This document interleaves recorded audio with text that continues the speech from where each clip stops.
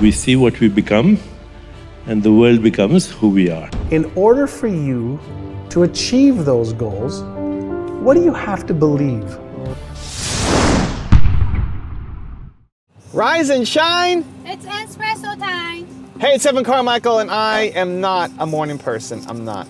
But when you start your day with a routine that inspires you, like watching one of these videos, it will change your life. So let's start your day off right together. Grab your coffee, know that I believe in you, and get ready for a shot of Entspresso with Deepak Chopra from our vault. I wake up every morning. Espresso keep me going. I wake up every morning. Today's message is... Belief shape reality. Over to you, Deepak Chopra. What we see, what we perceive, what we hear, what we think, what we imagine, what we understand, what inspires us, all of that comes from belief. And then these beliefs project as our world. We actually create the world that comes from these inner beliefs. In turn, the world feedbacks on us. The world feeds back on us, and it reinforces what we already believe in. So we see what we become, and the world becomes who we are. Now I've got a special bonus clip that I think you're gonna enjoy, but before that, it's time for the question of the day. I wanna know, what was your single biggest takeaway from this video and your plan of action for the next week? When you watch a video and you get motivated, the science says you have a 35% chance of following through. That's not enough! But when you write down what time, what place, and how you're going to actually take action on it, you jump to 91% chance of following through. And when you have public accountability and you commit to other people that you're gonna do it, it jumps to 95% that you will follow through. So I want that for you, Believe Nation. I wanna know your single biggest takeaway from this video and your plan of action for the next week. Put it down in the comments below so I can celebrate you. When I was 19 years old, okay, when I had a mentor, a man who was in his 50s, very, very successful, he agreed to mentor me and to teach me what he knew. And so he sent me home with some paper. And on the paper it said, what do you want to achieve in your health? What do you want to achieve in your relationships? What do you want to achieve financially? What do you want to achieve charity? What do you want to achieve as far as experiences? When do you want to retire by? How much money do you want to make? Wow. He asked me about 10 pages of questions. And at 19, I had no idea. Like, how much do I want to make? I want to make enough to pay my bills. I want to make enough to, just eat well and then have some fun. I want to go drinking with my friends. I want to go party and travel a little bit and pay for my apartment and a nice car and things like that. But he had me think, 1 year, 5 years, 25 years. Wow. And I was 19, and he made me write down the answers to these questions, even though I had no idea how to achieve them. He made me write it down. It took me a whole weekend. And then I went back and he looked at my papers. And so he looked at health and wealth and relationships and career and business.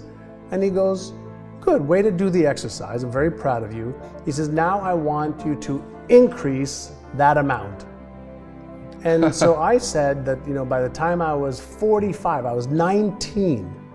I said, by the time I was 45, I was going to be a millionaire.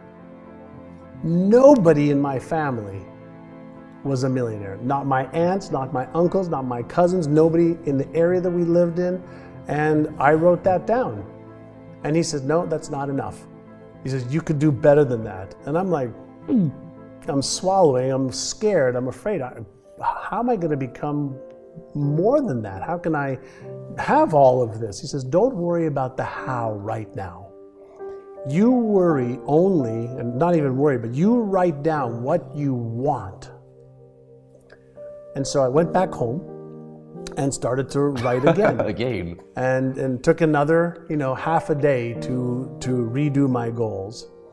And he said to me, great, now in order for you to achieve those goals, what do you have to believe? Wow. I said, well, I have to believe that I can. I have to believe that I deserve it. And even though I didn't believe that I deserved it, he said, what would you think you had to believe? I have to believe that it could be done. I have to believe that I could learn the skills. I would have to believe. So he made me write out what I would have to believe. Great question. And then he said, great, what do you think you would have to do every day? Wow. I go, Amazing question. well, I guess I would have to come to work every day, and I'd have to really get good at what I'm doing, and I'd have to learn more than I'm learning right now because I hated to learn back then, and I'd have to, you know, gain more skills, which I didn't have any. The only thing I was good at was I had an easy time talking to people like I am with you now. And he said, great, well, let's make a list of all of these things, and let's come up with a plan to do this. He said, so every day, let's look at some beliefs. And so every day he would have me look at my goals. And I would sit in my chair and I'd have my goals, you know, that he had me write. And I would take my fingers, which he told me to touch my goals, so that I would send a message to my brain as I was reading it and seeing it to reinforce the goals that I wrote. Then I would read the beliefs that I needed to have. I have all the intelligence I need to achieve these goals. I can now acquire all the skills to achieve these goals. And I read about 20 or 30 different beliefs every day. And for the first month or 2 months, while I was reading all of this, in my head, this one word kept coming up. You know what the word was? Because as I would read it, my brain would say, that's not true. And he told me that my brain would try to talk to me and tell me it's not true. And he said, if you keep doing it over and over and over again, your brain's going to get tired of telling you it's not true. And especially if after you do this, you take some actions to upgrade your knowledge, upgrade your skills, you'll develop more confidence and more certainty. So he taught me how to use the telephone to make telephone calls to people to see if they were interested in buying a real estate property or selling their home. I was in real estate at 19. And you know, for the first month it was hard, second month it was hard, the third month it was hard, but as I got better and more comfortable at being on the telephone, talking to people that I didn't know, that I thought didn't want to hear from me or talk to me, I found one person, then 2 people, then 3 people, then 5 people who said yes. Because as I became more comfortable, as I became more skilled, as I gained more knowledge, people received me differently. And in my first year, I made $30,000. I was 19, which was $5,000 more than my father made as a taxi driver. Wow. Then he started to upgrade my skills a little bit more. And he started to teach me some very specific things to do in real estate.